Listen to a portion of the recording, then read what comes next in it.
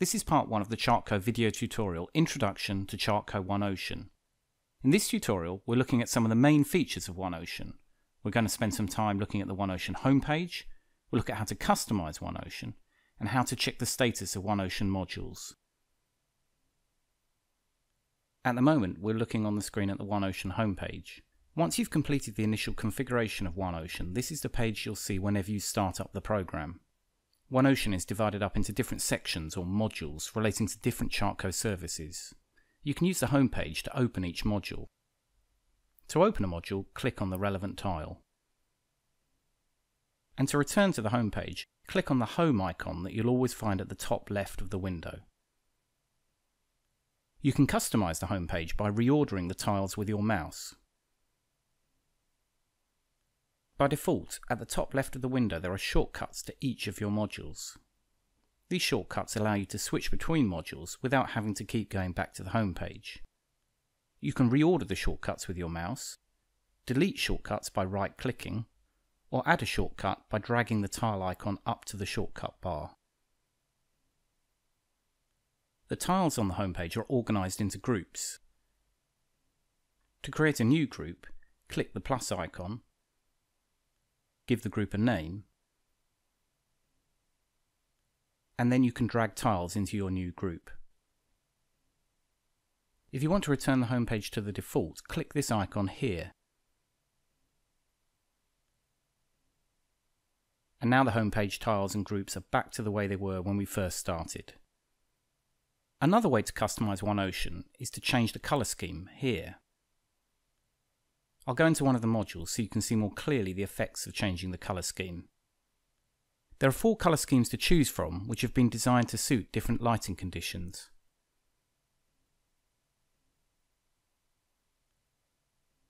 Other options for customizing OneOcean are available in the settings menu here.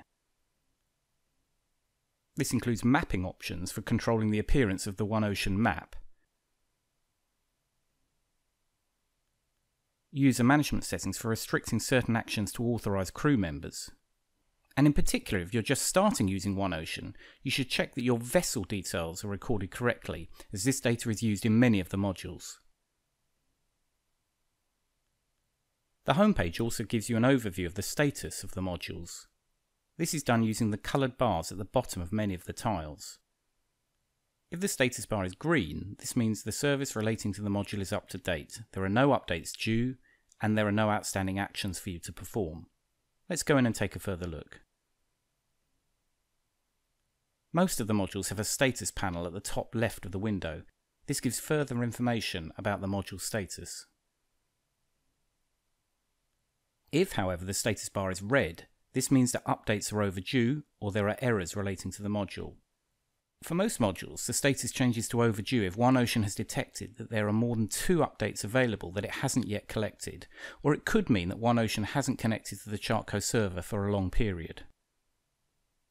If the status bar is orange, this could mean that data updates are due.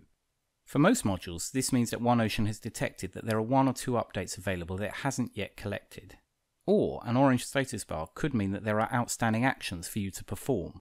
If we look at the Nav Area Warnings tile, we can see that this has an orange status bar. And if we open up the module, we can get more information from the status panel. Well, we can see here that the data updates are up to date. However, we can also see that there are some outstanding actions for us to perform. There are some cancelled warnings that I need to archive. So I'm going to do that now.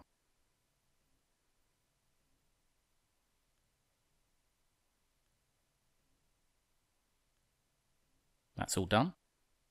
And now we can see from the status panel that there are no actions overdue and everything's up to date in the module. So if we return to the home page, we should find that, yes, the tile status bar is back to being green. On the home page, there's also a useful summary status option. This pulls together in one window the status summary information for every module available to you. If OneOcean is configured to collect data updates using the internet, then it will automatically check for and download any new updates each time you start the program, and every 6 hours after that. You can see on the Data Updates tile that OneOcean is currently checking for updates. and OneOcean lets you know whenever a module is updated. You can also use the Data Updates module to prompt OneOcean to check for updates. That's the end of part 1 of this tutorial. In part 2, we'll take a look at the OneOcean map and see how to find information in OneOcean.